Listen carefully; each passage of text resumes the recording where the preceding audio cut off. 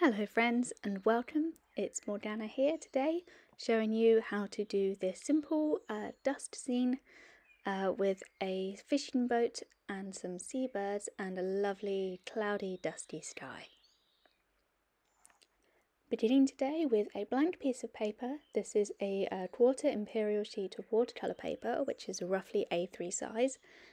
Saunders Waterford brand, cold pressed. I'll pop details from the video down below. And I'm beginning by using my extra large hake brush to just wet the paper, the top 2/3 of it at least. Want it nice and soaked because this sky technique relies on the paper being quite wet for at least a good few minutes whilst you get your paint in.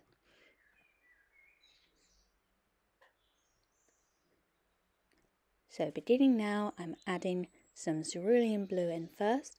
This is such a wonderful colour for skies, you'll see me use it a lot.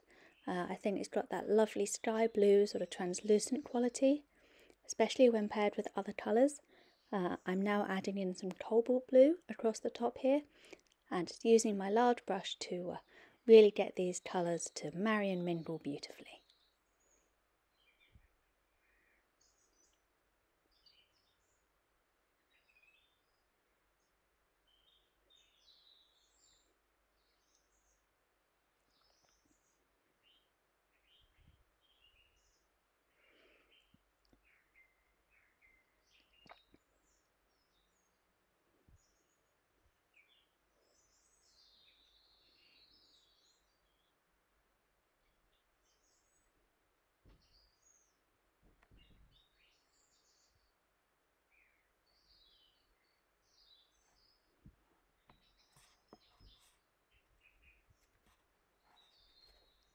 And now you can see I've switched to a smaller brush. This is my mop brush. It's an Escoda Ultimo synthetic mop brush in a size 10. And I'm using it to put in some Opera Rose Pink, blending it beautifully into the blue there, just to give some lovely dusky colours.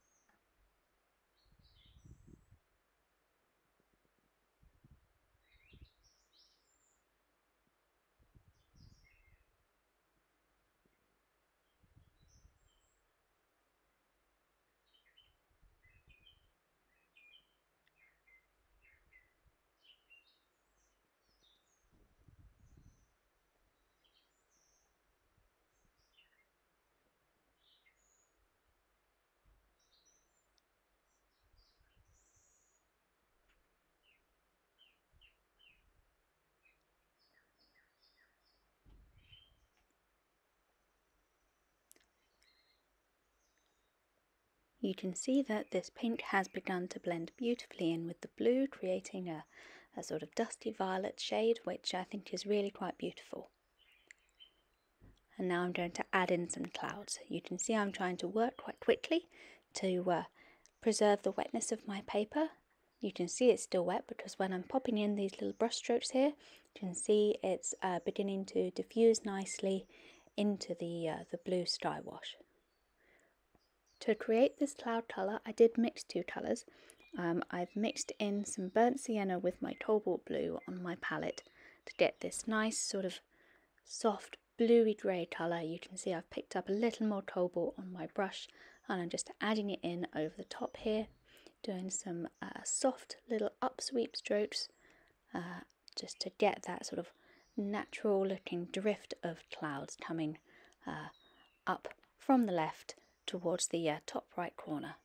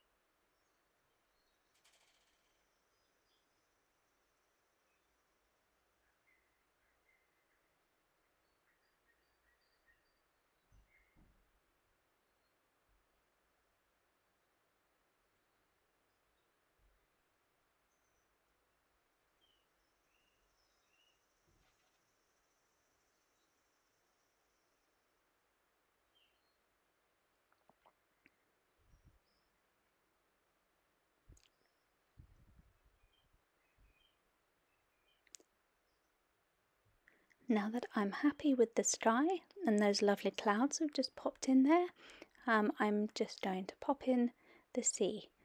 Using my large hake brush again, I'm just very lightly, you can see, just sweeping along the surface of the paper with the tips of the bristles, using the cerulean blue and the opera rose paint again. You can see how the two colours are blending beautifully together, even just so lightly on the surface. This dry brush technique really makes use of the qualities of the cold press paper here, which is lovely and bumpy. It takes the paint beautifully and creates this lovely sparkle, like light on the water.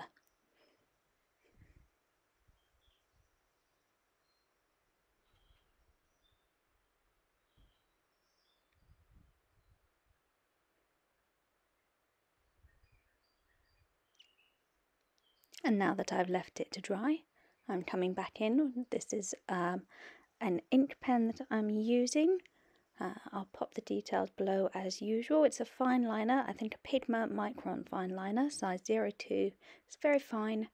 It's also waterproof, so if you, whilst you're painting, would rather sketch out and then pop in the boat first, before then doing the wash, then you can do that with this pen. It doesn't matter which way around you do it. I decided to do it this way. There are plenty of other ways.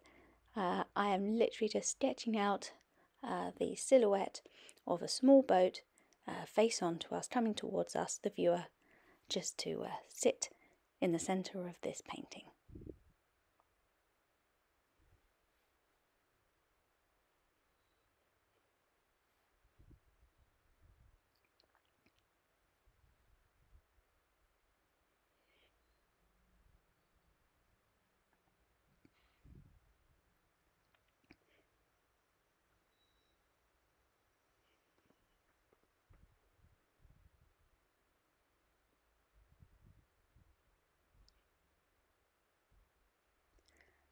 And I'm coming in now just with a small round brush. This is a size 000 Mastertouch Aquamarine synthetic brush that I'm using, and I'm also just picking up the old paint on my palette rather than pulling any fresh colours out. So this is literally that sort of lovely mix of the pink and blue that I'm using to shade the hull of this boat. You can see I'm not filling it in entirely, I'm leaving some white spaces, which is the imitation glint of light on the side of the hull. There are other ways you can do this. If you're more prepared than I am, you can sketch the boat first and apply masking fluid to the places you want to keep white. I'm almost cheating in a way here. I'm making use of the dry brush technique that has left lots of lovely white sparkle on the page. So I've deliberately placed my boat so that the top left corner of it would be over that patch of white, which I could then borrow for the boat's highlights. A little bit naughty, but there we go. Art's all about shortcuts sometimes, isn't it?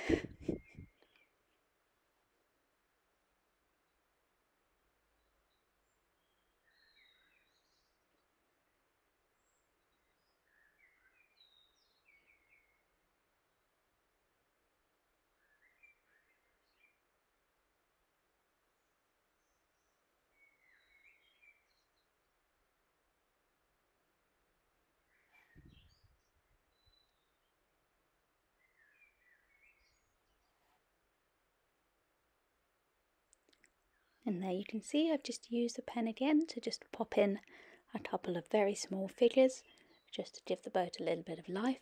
You can see one on each side. Literally the simplest thing, just because this is so small, you just need the most basic of silhouettes.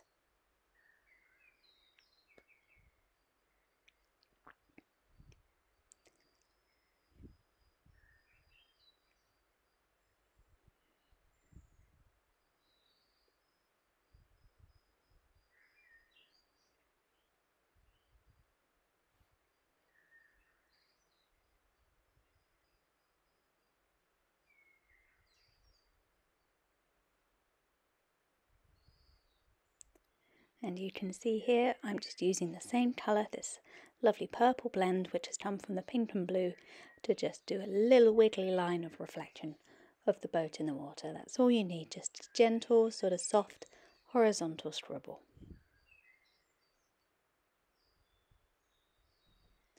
And as a finishing touch, I'm going to add in some seabirds. I'm using a very fine brush for this. This is a quadruple zero sized brush, 4 zeros. It's very fine. I love using it for birds. It has that perfect, for me, the perfect size to still give them some definition, but it means they're not too heavy on the page. They don't look big or clumsy. You can also see that I'm varying the wing placement from that sort of classic V shape and the angle as well. It helps the flock to look a bit more realistic in flight. These aren't sort of planned, these birds. It's the best way to do birds, I think, is to just look at the painting as a whole and see where they need to go and think, yes, I think some birds should go there, and then put them in. That's what I do anyway.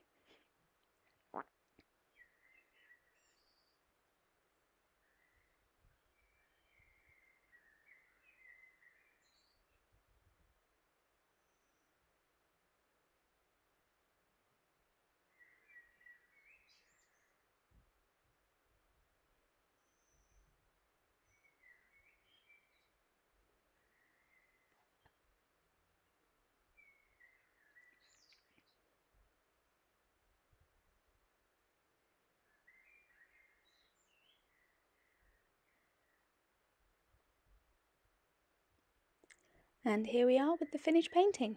It's as simple as that. A lovely little boat there, some lovely little birds, and a lovely clouded, dusty sky. I really hope you all enjoyed watching that and maybe got inspired to do something similar of your own. Thank you so much for joining me. Please leave a like and subscribe to my channel if you're interested in seeing more artwork like this. So thanks again, and I hope to see you next time. Bye bye for now.